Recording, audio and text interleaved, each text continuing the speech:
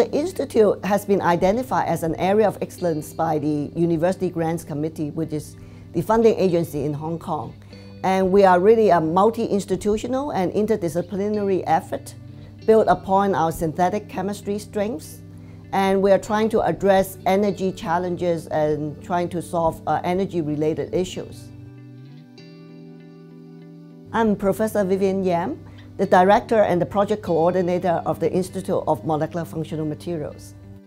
We have identified 4 grand challenges: the frontiers in supramolecular science, the high-efficiency OLED and PLED materials, high-efficiency OPV and OTFT materials, and also robust catalysts and photocatalysts.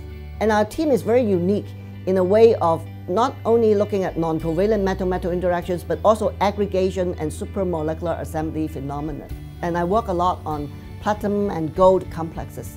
We try to manipulate these non-covalent metal-metal interactions, and by doing so, we were able to change how the molecules assemble themselves, how they align themselves, and this will have a very important implications in terms of the color of these materials, the luminescent colors, as well as the charge transport properties. And we make highly robust phosphorescent gold OLED materials.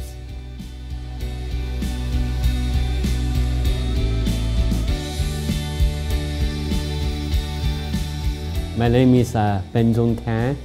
I'm a chair professor in the Department of Chemistry for the Hong Kong University of Science and Technology.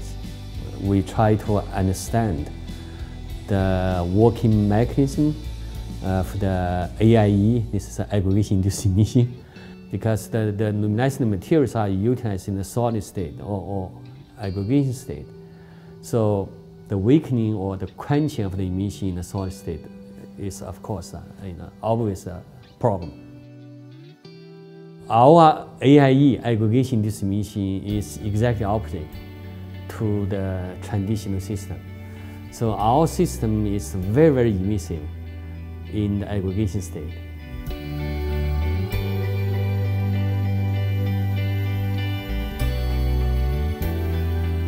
My name is Hak Fun Chow. I'm a professor at the Department of Chemistry at the Chinese University of Hong Kong. I'm also one of the principal investigators of the Institute of Molecular Functional Materials. In the past 2 years, we actually developed new methods to make these non-planar graphene by exploring a very ancient classic chemistry.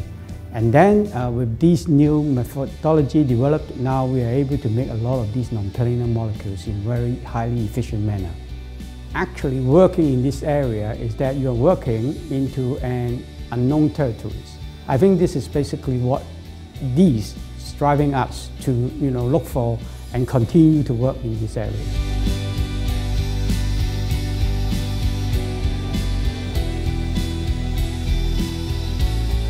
I am Chi Ming Chi. I'm a professor in the chemistry department of the University of Hong Kong.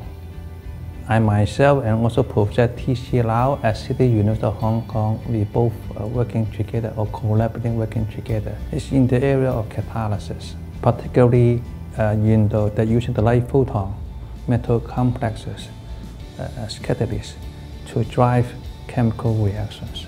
For some metal compound that people believe they want to have long-lived emission in solution at room temperature, but we, by appropriate ligand design, we able to generate long-lived high-energy excited state. That is the palladium chemistries.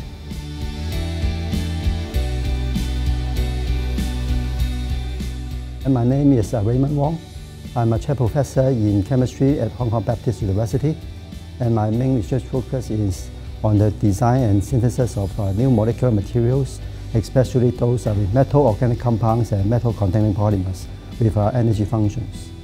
We are making some new molecular materials that can be useful for energy conversion, especially those for the light electricity energy conversion, as in the OLEDs and organic photovoltaic cells. So with collaboration from people of other institutions, especially those in material science and engineering, so they can provide us more insight on how to improve these parameters. The Institute, besides bringing together people with different expertise, provides a platform and forum for exchange of ideas, for people to interact, and we really also want to nurture young talents, bright minds, and also the next generation of leading scientists.